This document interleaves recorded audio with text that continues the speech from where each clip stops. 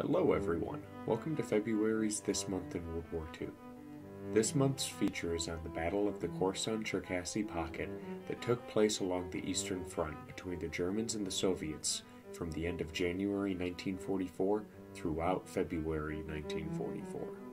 For this month's report, Paul rotated back onto his D-Day Germans. Sadly, we don't have any bag ration Germans yet for you guys. I'm playing my Soviets again as a push for painting. I'm working on finishing my Katyushas, some SMG teams, some BA-64 trucks, and some AA half-tracks. The majority of dates and specific battle information I used for this video are pulled from a multitude of sources. To name just a few: Britannica, the documentary Soviet Storm, a fantastic book I found titled Stalingrad to Berlin, Hitler's Defeat in the East, and as always, my opinions I've compiled over my years of research on World War II and the Eastern Front. The music you're hearing is from a fantastic project I discovered by accident called Muse Open. They have a single goal, and that's the sharing and collecting of copyright-free music for content creators to use and for musicians to have a source of inspiration, all with the goal of advancing the art of music. I'll drop a link to their website below. As always, these videos are meant to be purely educational and no copyright infringement is intended. Following the failure of Operation Citadel at Kursk during the summer of 1943, the Germans began a general retreat across the entire front. In the autumn, Army Group South fell back to the Panther-Wotan line. These were a planned line of defenses that followed the Dnieper River.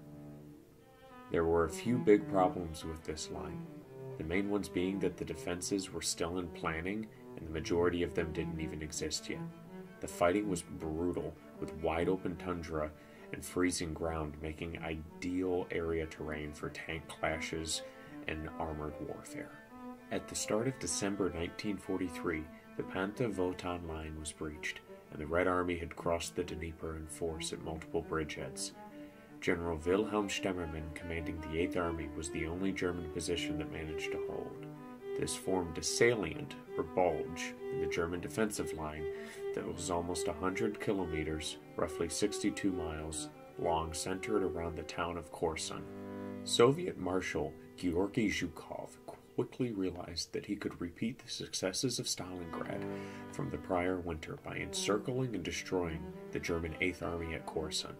He recommended using the 1st and 2nd Ukrainian fronts to crash through the German defenses and form two armored circles surrounding Korsun. The outer circle, or ring, would dig in and face outward to prevent any German counterattack from reaching the trapped men. The inner circle would slowly squeeze, destroying the 8th Army. Manstein and other German generals saw the writing on the walls, and remembering Stalingrad, repeatedly warned Hitler about the threat of encirclement. Hitler had other plans, seeing the salient as the perfect location to launch a German offensive in the summer of 1944. The exposed 8th Army was not allowed to pull back. On January 15th, Zhukov briefed his field commanders on the plan of attack. The initial punch would come from General Konyev's 2nd Ukrainian Front. General Vatutin's 1st Ukrainian Front would then push from the northwest. These two fronts would then meet to complete the encirclement of the German 8th Army. On January 24th, the Russian attack began, with Konyev's 2nd Ukrainian Front attacking in force.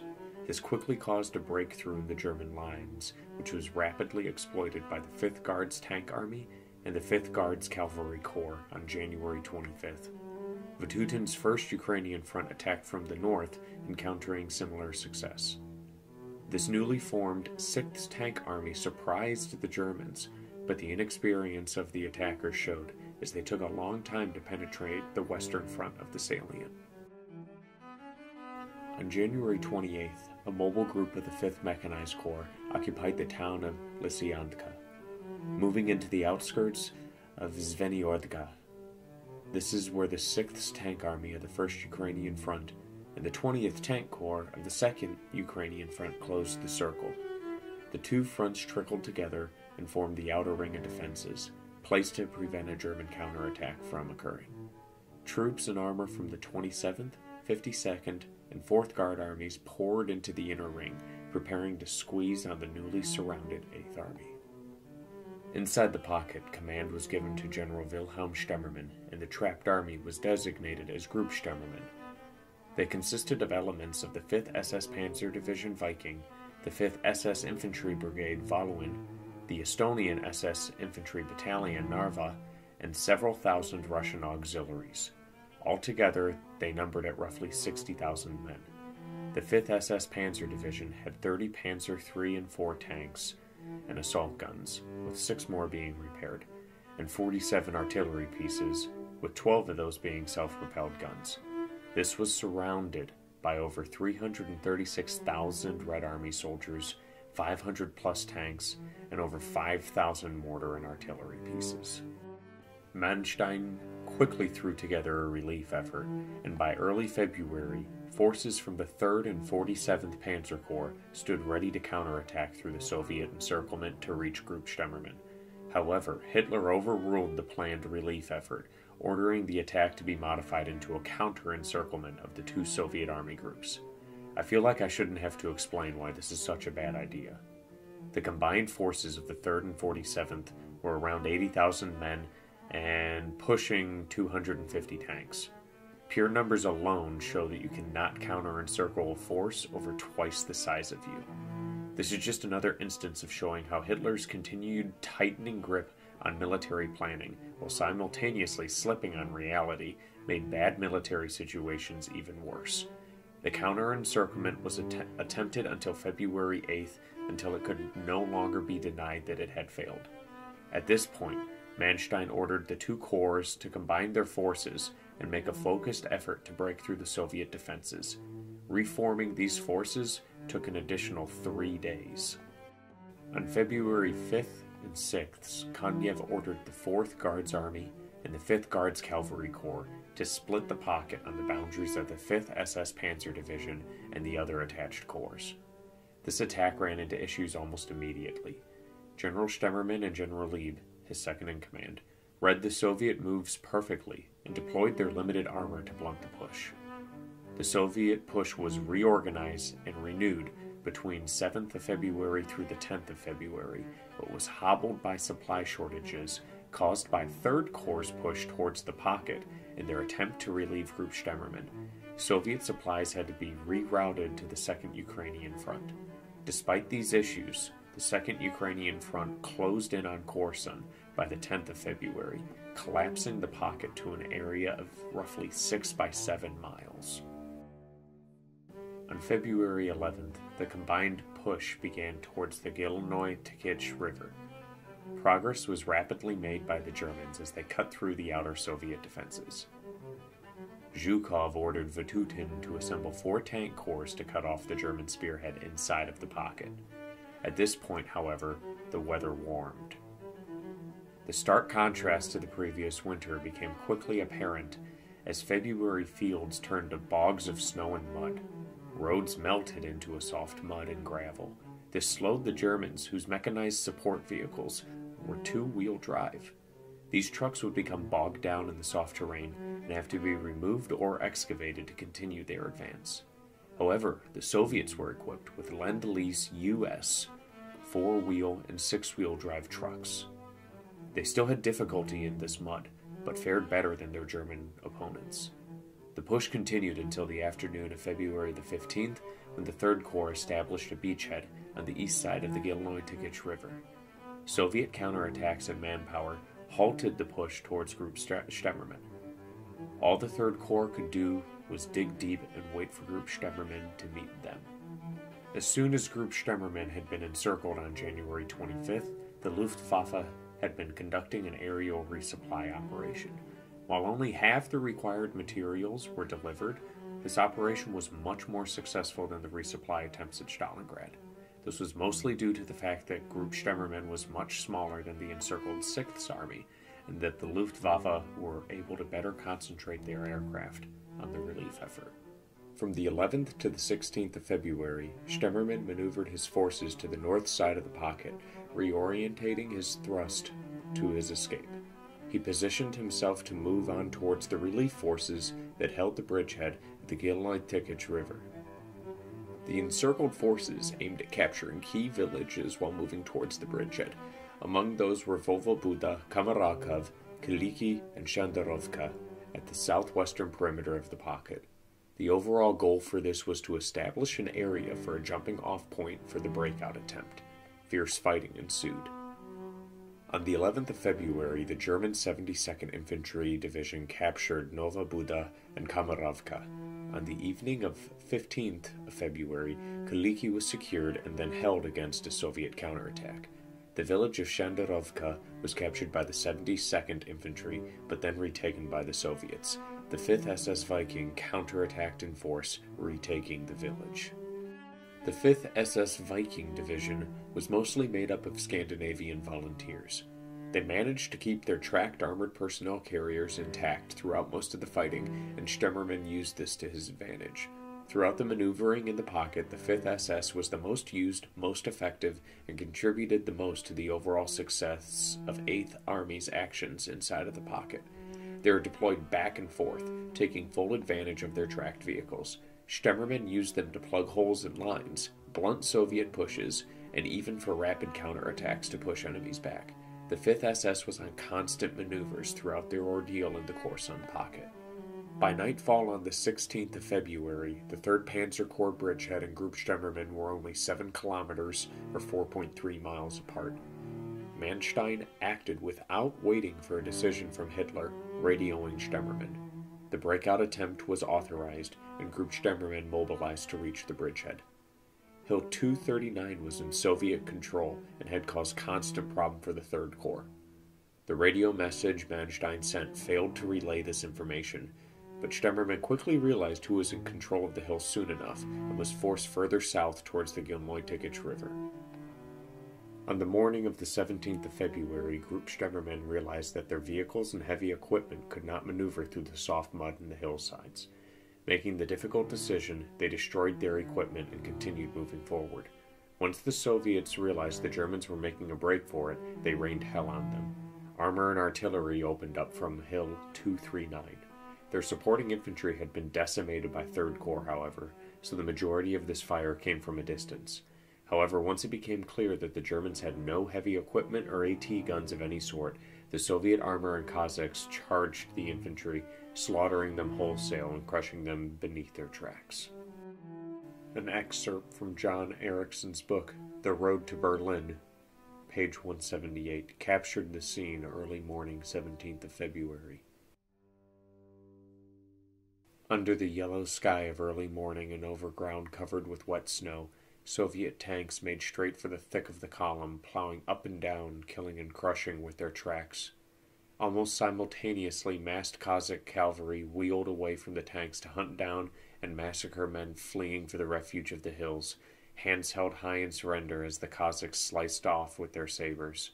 The killing in this human hunt went on for several hours, and a new round opened on the banks of the river Gniloy Tikich, where the survivors of the first collision of the German column with the Soviet troops dragged and fought their way. By midday on the 17th, most of the surviving Germans had reached the river, which due to the warming weather and melting snow had swelled to 15 meters or 49 feet wide and over 2 meters, 6.5 feet deep. Panic ensued, with remaining vehicles being driven straight into the river. Trees were rapidly chopped down to construct makeshift rafts. Hundreds of men drowned, with many others succumbing to shock and hypothermia. German engineers worked rapidly, building bridges across the river. Their rearguard units of the 57th and 88th Infantry allowed many more men to cross the river safely, including at one point up to 600 wounded. The Germans then proceeded to pull back, with skillful rearguard actions of engineer units keeping the Soviets at bay, armed with Tigers, Panthers, and the know-how of blunting Soviet attacks. The many Germans that escaped back to friendly lines at Lysyanka was due in great measure by the rapid response and exertions of the 3rd and 47th Panzer Corps as it cut through the Soviet lines. Manstein had made sure that the corps formation of 3rd Corps, the primary force trying to reach Group Stemmermann, was equipped with companies of Tiger and Panther tanks and attached engineer battalions with specialist bridging skills. While most of the Germans did manage to escape the pocket, it is still viewed as a Soviet victory due to the fact that the Germans had to torch most of their equipment in order to escape. The other massive effect of this battle is the Soviets were able to launch offensives in 2 other sectors against the whole of Army Group South, continuing the forced retreat of the Germans across the Eastern Front. Wilhelm Stemmermann was killed during the final stages of the breakout when his command car was hit by a Soviet anti-tank gun. Lieb survived the war. Vatutin was shot by Ukrainian nationalist UPA insurgents on the 29th of February 1944 and died on April 15th. Konyev was promoted to Marshal following the victory at Korsun.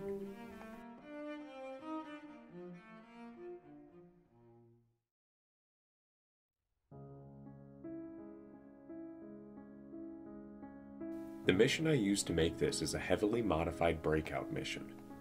I wrote in special rules to showcase the unique situations facing Group Stemmermann in the Korsun pocket. These rules were written so that any army can play this mission, not just a German or Soviet force. I went back and forth on the use of the classification of attacker and defender in this mission due to the nature of the battle. It could easily be interpreted that both forces would be the attacker in this mission, or the argument could be made that the Soviets would be the defending force in their offensive campaign. Unfortunately, this is the nature of highly mobile warfare. It becomes difficult to determine who is the attacker and defender on such a small scale. To attempt to solve this, I simply came up with new terminology for the forces used. Instead of attacking and defending, there is the Breakout Force, Group Stemmermann, or the force attempting to escape, encirclement, and there is the blocking force, the Soviet army or force attempting to prevent their prey from escaping. I'll link the Google Drive folder this mission is in, and all my other This Month in World War II missions are in. Eventually, if the channel gets large enough, I hope to start a website that would cache these missions and reports, but I'm not going to get too far ahead of myself. There are 3 main features to this mission that will spice it up a little, and I'll have them listed in the description.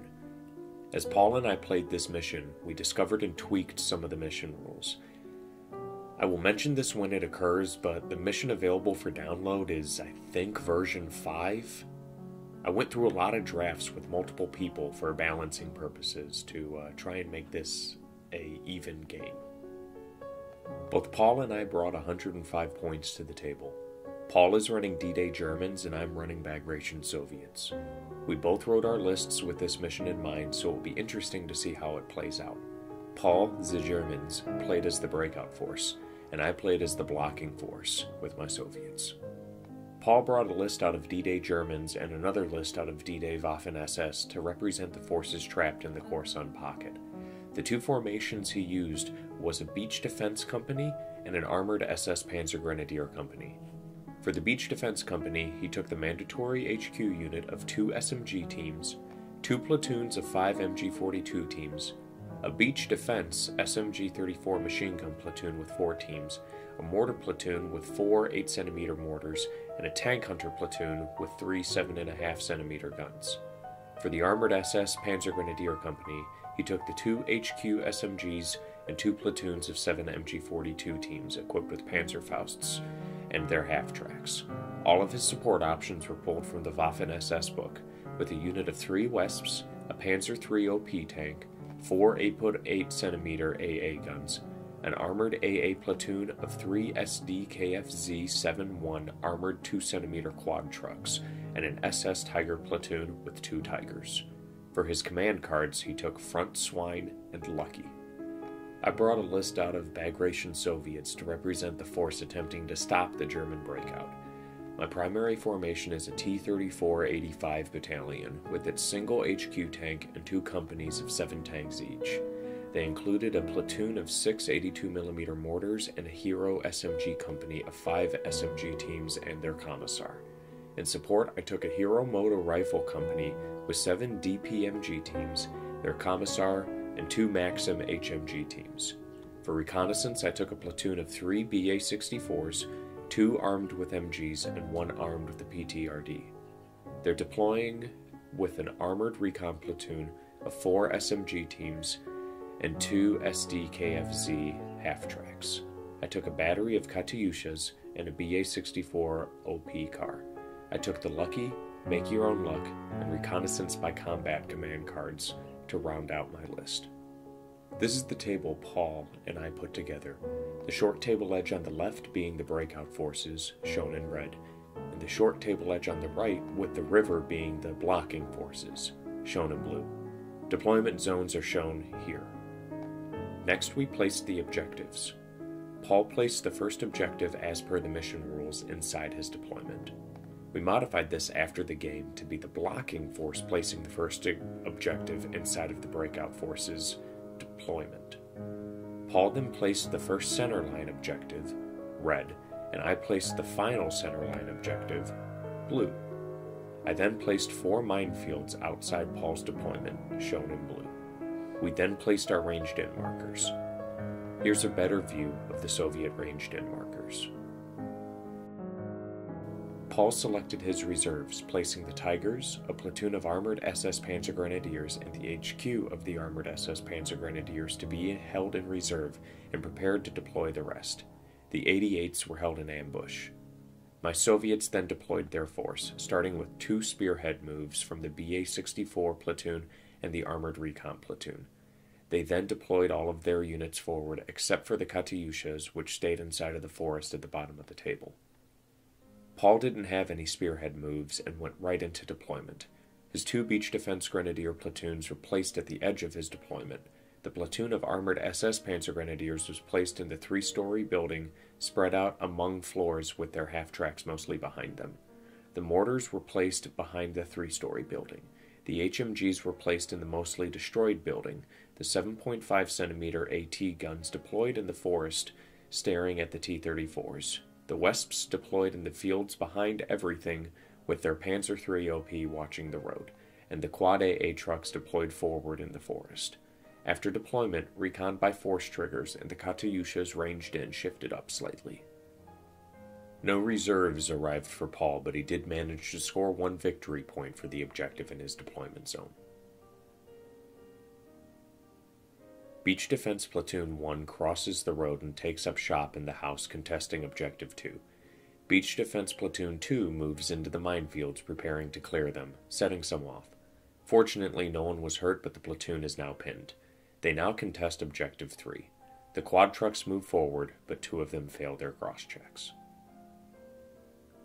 The quad trucks, Beach Defense Platoon 2, and the HMGs all fire at the Hero Moto Rifle Company dug in around and inside the house at Objective 3.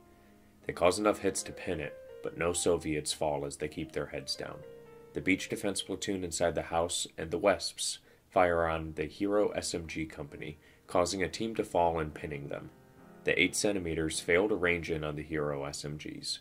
The PaK-40s fire on the T-34s, scoring a single hit, and kill as 1 detonates from the German high-velocity shells.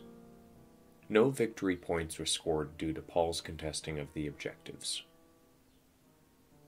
Minor movements happened, with the Hero SMGs moving forward, the Armored Reconnaissance Platoon shifting down, and the T-34 HQ moves down to get a line of sight through the burning wreck, and 2nd Company does a 180. Katyushas rocket the HMGs in the destroyed house, causing a team to fall and pinning the survivors. The 82mm mortars range in on Beach Defense Platoon 2, causing 2 hits and killing the platoon leader. The Hero Moto Rifle Company then fires everything they have at Beach Defense Platoon 2 as well, killing every last German and scoring a victory point for the Soviets. The T-34s fire on the Beach Defense Platoon inside of the house, but kill none of them. The SMGs add their fire with the T-34s, pinning them. The Hero SMG Company charges the Beach Defense Platoon inside the house, a single team falling to the defensive fire. The Germans fail their counterattack and break off. The Soviets then occupied the house. Turn 1 ends with a tie of 1-1 for victory points. Objective 1 fades. The HMGs and remaining Beach Defense Platoon both fail their rallies and no reserves show up. The quads fail their cross-checks again, and the SS Armored Panzer Grenadiers mount up in their 251s to move out, but 2 of the half-tracks fail their cross-check on the stone wall. 8 centimeter mortars range in on the Hero SMG Company, pinning them, but no teams fall.